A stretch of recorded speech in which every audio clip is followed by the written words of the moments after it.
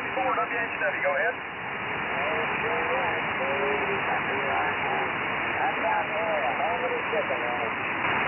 Okay, fine business. We got you in there as number 10 for the list, and then let's see. Also heard call in an Alpha Oscar. Can I get the full call name and location, please, sir? Yes. Alpha Oscar, Alpha Alpha Zero, Alpha Oscar, located in Minnesota. Mike November, Mike November. All right, fine business. Alpha Alpha Zero, Alpha Oscar. Can I get your name, please, sir? Yes, sir. The name is Tom. Tango Oscar Mike, located in Southeast. Okay, Tom, I got you in as number 11 for comments. If you hang with me for a minute, I'll be back to you for comments, over. Will do.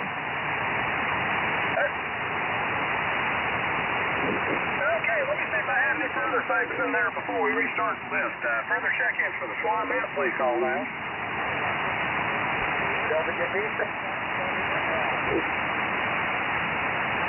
All right, heard Jay in there, WB6MWLJ, got you in as number 12, over.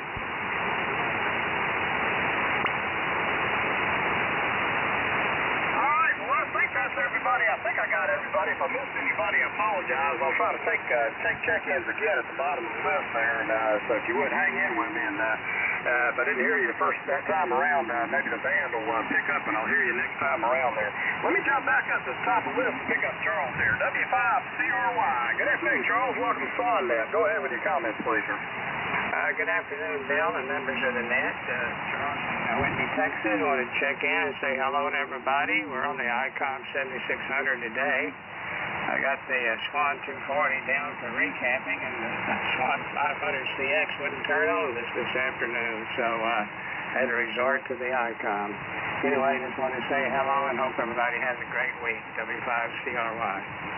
All right, well, fine business there, Charles. I'm glad to get you back in there. And, well, I know how that is with the old rigs. Sometimes, sometimes when they sit up for a while, they kind of get ornery when you want to turn them on there. So, nothing wrong with using a solid state rig to check in. You don't have to have a Swan radio to check in.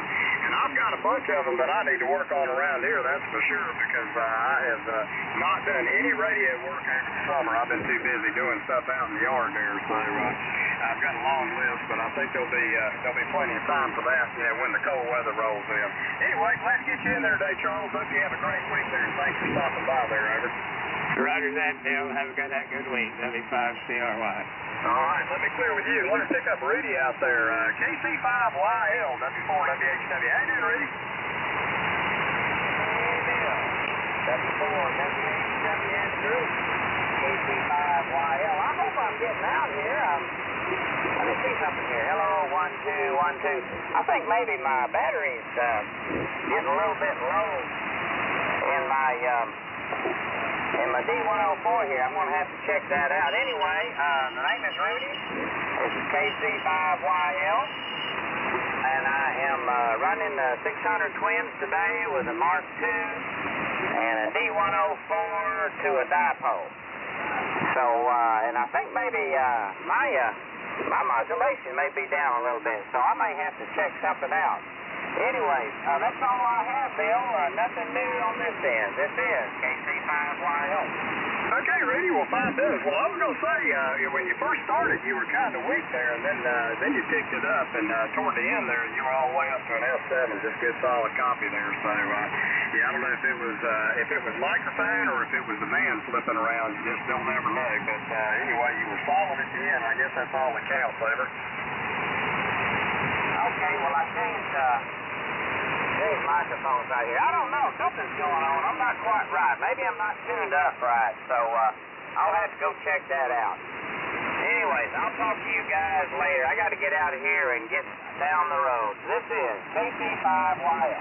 All right, fine business, Rudy. We'll catch you tomorrow on the 258 group. Have a great rest of the day there. And hope you find out what's going on there. Hopefully it's nothing too serious there. And that'll be clear with KC5YL. This is W4 WHW with the Swan Users Net. Let's pick up Rick up in Minnesota. KC1 PEB W4 WHW. How you doing, Rick? KC1 PEB here in Pennsylvania. I'm doing well. Just been listening to you guys. And getting ready for the cold weather to settle in. Okay, fine fine business, Rick. I don't know why I thought you were in Minnesota. I think I actually miswrote that on my log sheet here, because I should have wrote down you were in Maine, because I remember you telling me you were in Maine, but for some reason I wrote it down as MN. Go figure. Well, that's the way it goes. But anyway, I got a good copy on you down here in North Carolina this afternoon, over. Yeah, I have an excellent copy on you up here in Central Maine, the town of Corinna. I lived in fact but we just moved from Wisconsin up here to Corinna, so I'm going to check in with Bill Medicine. Are you running a beat? No, sir, I'm not. I'm running a ZS6 BKW dipole at about 60 feet up in the pine trees there. And that's the antenna we're running here today. That's kind of my preferred antenna for running the net because it hears equally good in all directions there, over. Yes, I sure know. How much power are you running? Oh, right now, let's say we're running about 800 watts right now. We're not running real high power right at the moment. But I do normally run low power off the amplifier there when we're running the net, and that way it just helps the people hear, particularly when band conditions are kind of up and down. Band's actually not in bad shape today compared to how it has been on 20 meters the last couple of weeks. The last couple of weeks, the band has been really short. Stations east of the Mississippi have been easily heard over here in the Carolinas, but when you got west of the Mississippi by very much, they were very, very difficult to hear. So I think the band's been in much better shape today there, over. Well, I don't want to hold you up. You probably have a lot to do. I don't want to do radio checking on you, but I would like to know what am I throwing you for a signal. Well, you got about a good S7 here. Occasionally it'll dip down to about an S6, but it's just a band. It's not your signal because there is a little bit of QSB on the band, about 1 S unit worth. But most of the time you're consistently about an S7 there. So pretty good copy down here in North Carolina today. There, over. Okay, roger that. Let's get back to business, and I'm going to say 73. I'm going to be off the track. Okay, fine business, Rick. Well, thanks for stopping by this afternoon and joining us. And like I said, you don't have to have a Swan radio to check in. Everybody's always welcome. And I hope you have a great rest of the week up there in Maine. KC1PEB W4WHW will be clear with you. Let me go down and pick up Leo out in Michigan. I think it was NK8L. Hey, good afternoon, Leo. Welcome to Swan Net. So this is November Kilo 8 Lima, and again, we're located in Michigan. Name is Leo Lima Echo Oscar, and we're running a K line right now, K3 into KTA 500. We also have a Swan 700CX on a bench here, but that's down for maintenance right now. All the relays seem to be setting up. And also have an MX100, and that's up on a shelf. Checking in with the Hillcraft instead of a Swan, but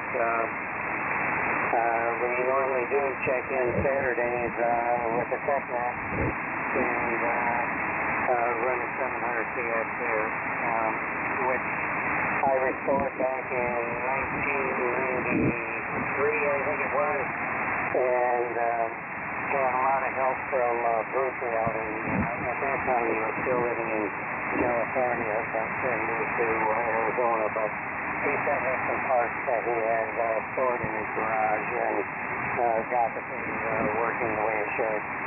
But let's see. So far, everyone's been coming in here with 100% copy, and you guys know the 5.9 signal coming up. If you go on my QRZ page, you'll see my 700CX there.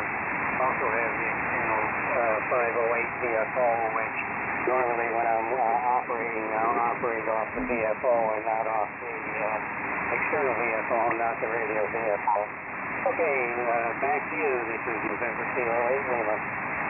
Yeah, MK8L W4WHW in the Swan Net. Well, fine business there, Leo. And that 700CX, that's a nice rig there, and I don't blame you for using the 508 VFO with it.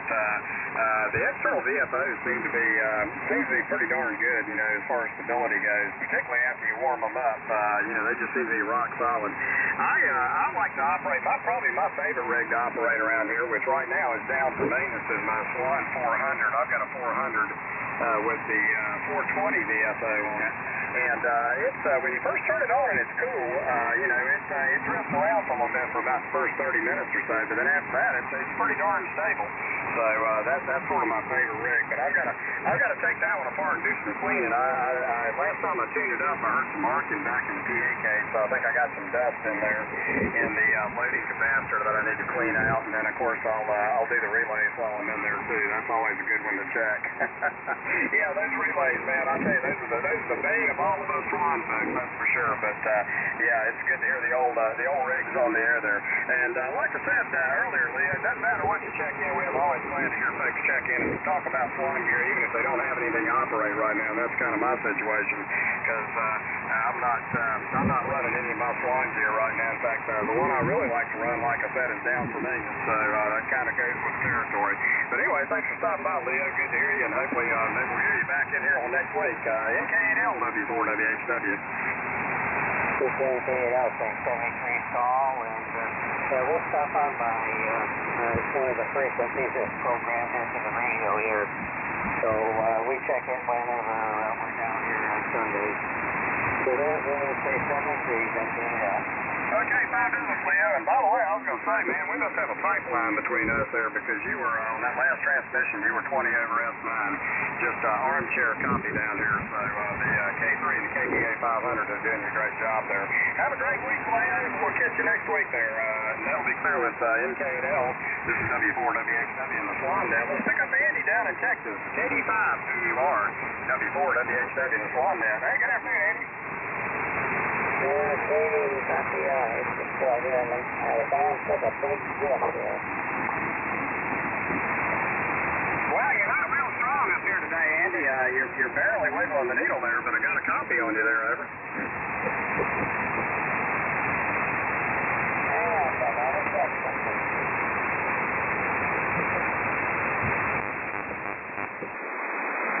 Not too far from this one, Bob. 100 watts.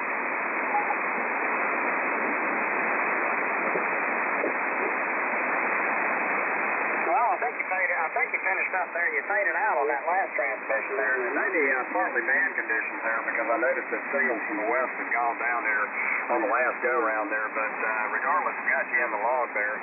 So glad to have you aboard today, and hopefully you have a great rest of the week there, Andy. Over. That's right, Dave. Okay, fabulous. You came back up that time, so 73, and by golly, we'll look for you next week there. That'll be clear with KD5PUR.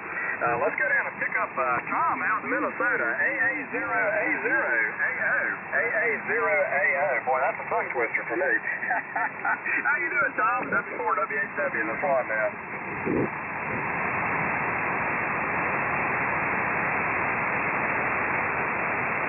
AA0A0, Tom, are you still in there? This is W4WHW in the Swan Net. Well, I don't know. I didn't hear him come back. Either band's changed, or he might have had to step out. Maybe the XYL came in and grabbed him by the ear and said, I need some help. That happens to me every once in a while.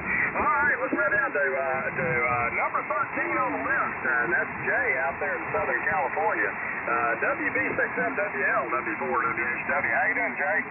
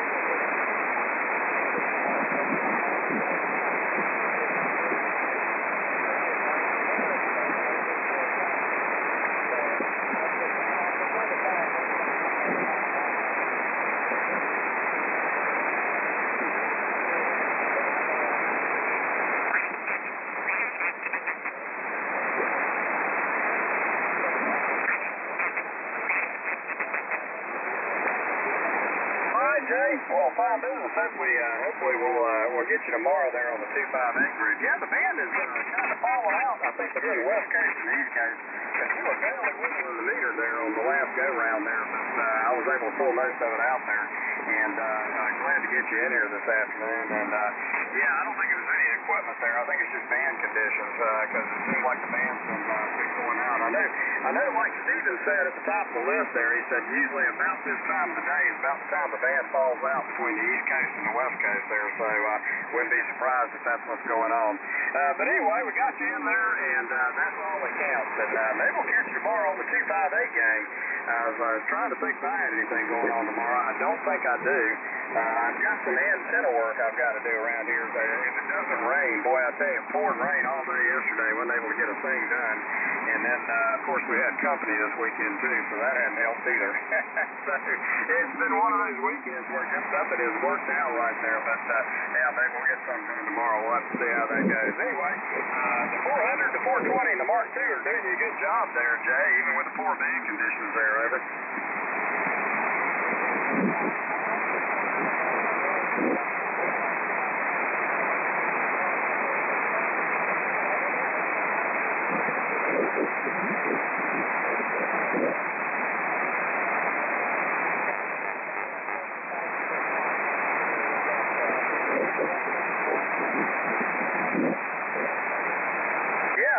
Beautiful looking 175 he's got, Goldface. It's one of the Benson, Arizona units there.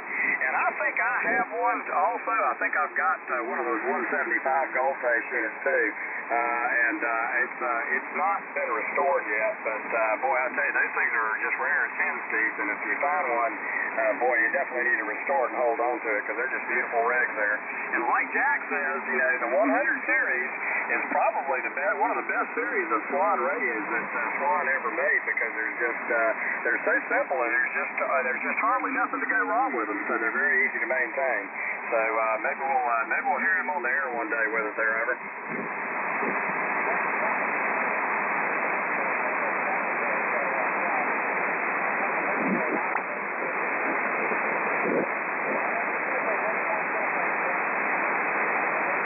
Okay, fine business, Jay. Well, maybe we'll catch you tomorrow on the 258 group. And thanks for checking in this afternoon. And glad to be able to get you in here before the band died on me entirely.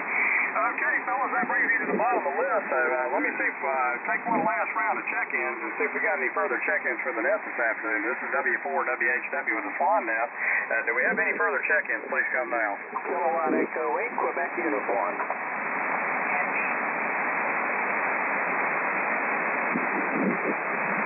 Okay, I heard KEA Quebec Uniform. Can I get the name and location, please, sir? Roger, Bill. Name here is Lima, India, November Oscar, and the location is Wellsford, West Virginia, and I check in on the other net with Stu.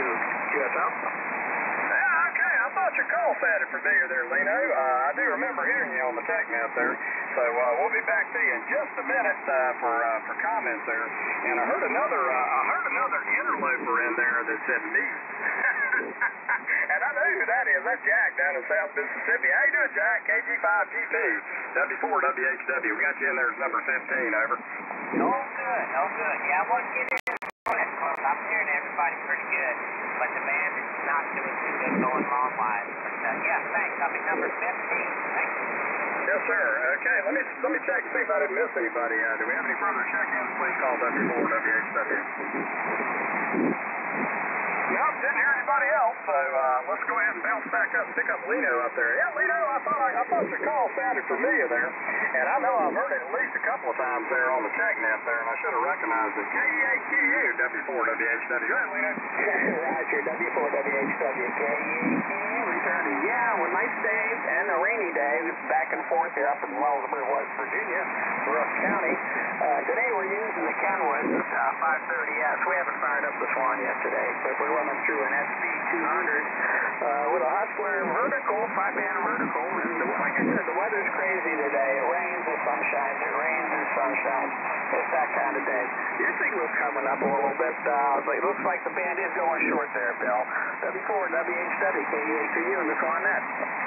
Yep, this is about the time of day that the band decides it wants to change around there, Leo, so that doesn't surprise me a bit there. And, yeah, I was about to lose the West Coast there, so I think it's trying to go short on us there. But anyway, glad we got you in there today. And, yeah, sorry about the rain. Boy, we had all that down here yesterday. And like I was telling the group, the weatherman was calling for a half-inch of rain here in Raleigh yesterday, and we ended up getting an inch and a half in the rain gauge there. So I think they missed the boat on that one a little bit, over. Yeah, roger that. We didn't really need any rain up here. We really need to get more. I mean, it rained yesterday a little bit and rained today, but more or less, we're pretty much in a drought situation up here. My grass is terrible. I mean, it's like brown, and the area where I keep the dog, we've been hosing that down to keep it nice and green. But other than that, I mean, because the water bills here are too expensive. So, you know, we're trying to keep up with it, but well, we need some rain. Oh yeah.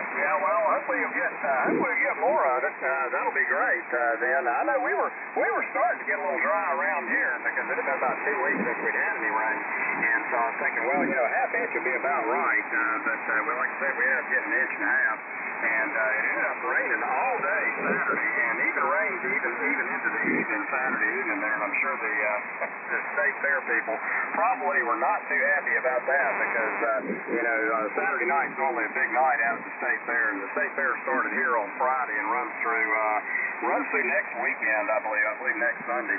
But I'm sure that kind of affected their attendance records out there a little bit there with it being raining and kind of chilly. And the other thing it did was it did drop the temperature here. I think we were 80 degrees on Friday, and then yesterday I don't think we got much above about 62 yesterday, and the high today was 61, even though it was partly sunny today there. So I guess it's going to be cool for a couple of days there, and then I think that sometime next week it's going to be warming back up again there. KAQU, W4 WHW in the Swan Net. W4 WHW, KAQU, yeah, very fine. Yeah, we, you know, I call for the forecast and it says between 0 and 4 possible inches of rain. That doesn't help me a lot. We'll see what happens. I'm sorry to lose the grass. It's brown, and it's got to get better. We need more rain. Other than that, I'm just going to have one heck of a water bill. So we want to hang up. You're going to go talk to me, whoever that gentleman was. And I'll try to hook up with you guys next week if it gets like a good band condition or whatever. W4WHW, KAQU, and the Swan Net. All right, sounds good, Leo. Good to hear you this afternoon, and I hope you have a great rest of the week. And if we don't catch you here next week, we'll catch you back on Sue's net probably. But I think Jay's running the net next week. I'll have to look at the schedule. I believe he comes after me there. But we'll be here regardless. Somebody will be here, and we'll look for you next week. So have a great rest of the week there, and hopefully get some more rain up there. And that'll be clear with KAQU. That's Leo up in West Virginia. Let's go down and pick up the bottom of the list down there in South Mississippi, one of our net controllers. KG5GP, how you doing, Jack? Good. Great to the bottom of the barrel. KG5GP. North side, General Baptist Gas, southeast Mississippi. 40 miles west of Mobile. 6 miles north of the Gulf of Mexico and the Mississippi side. And I'm running the oldest Swan radio that check into the net today. And that's my Swan 400, built in May of 1964. With the 410 BFO. I read it the other day, and I know the station might have something you use. So I said, let me pull it out, and I looked at it, and it had split the paper. The written paper. So I took it out, I had another 355 I put in, and this whole mill went out and prepared it for the spare box. So I got the nice. That one will work fine. We're going to spare it now. But that's what I'm running today. And you're coming in just fine. I give you good tip handy well. You're loud and clear. And you have been the whole time. KG5GP. All right, well, fine business, Jack. Well, I was going to say the same about your signal because you're just armchair copy up here. You were doing about F9 plus 5 to occasionally plus 10 there, so just armchair copy. In fact, I think you were almost as strong as Leo was coming out of Michigan there.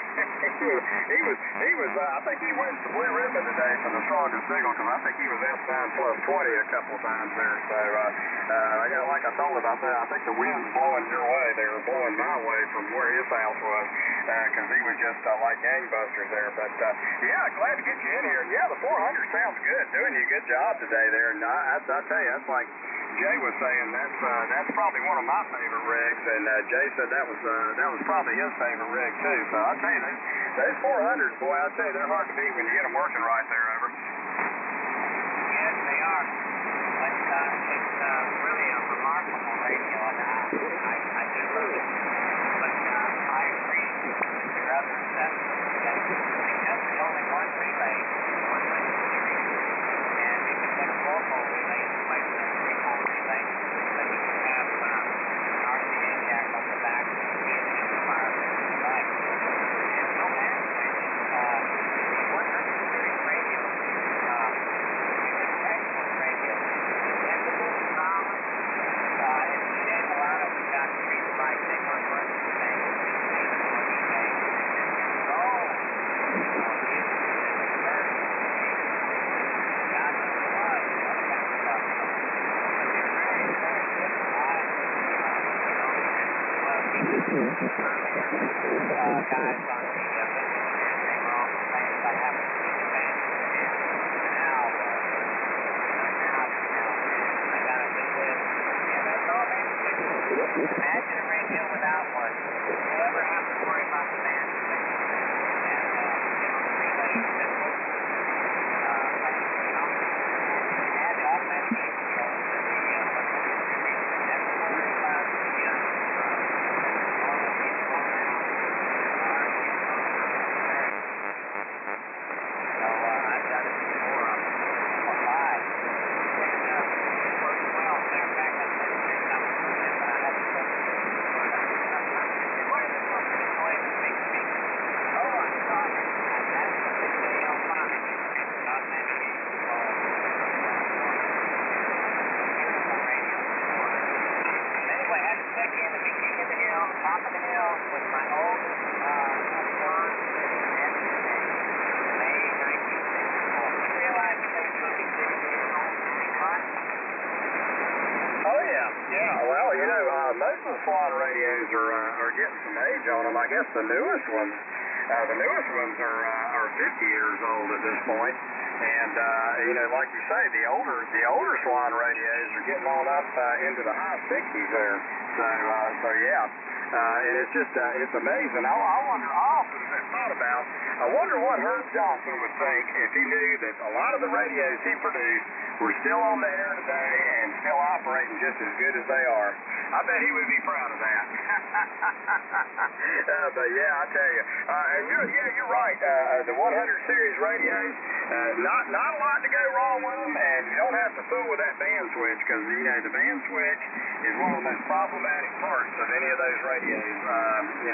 It seems like it gives more trouble, and then probably the relays would be the other area that's problematic. And if you only got one, then that's a 50% less chance that it's going to fail on you there, over. Absolutely. And because they give such good current, the 100 series gives them very raw versus some of the other late radios. Yay, D. Lima.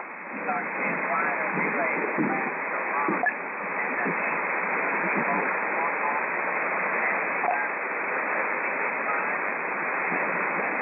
They are, I think, enjoying the hell out of 140. That's about the biggest thanks for running the net, Bill.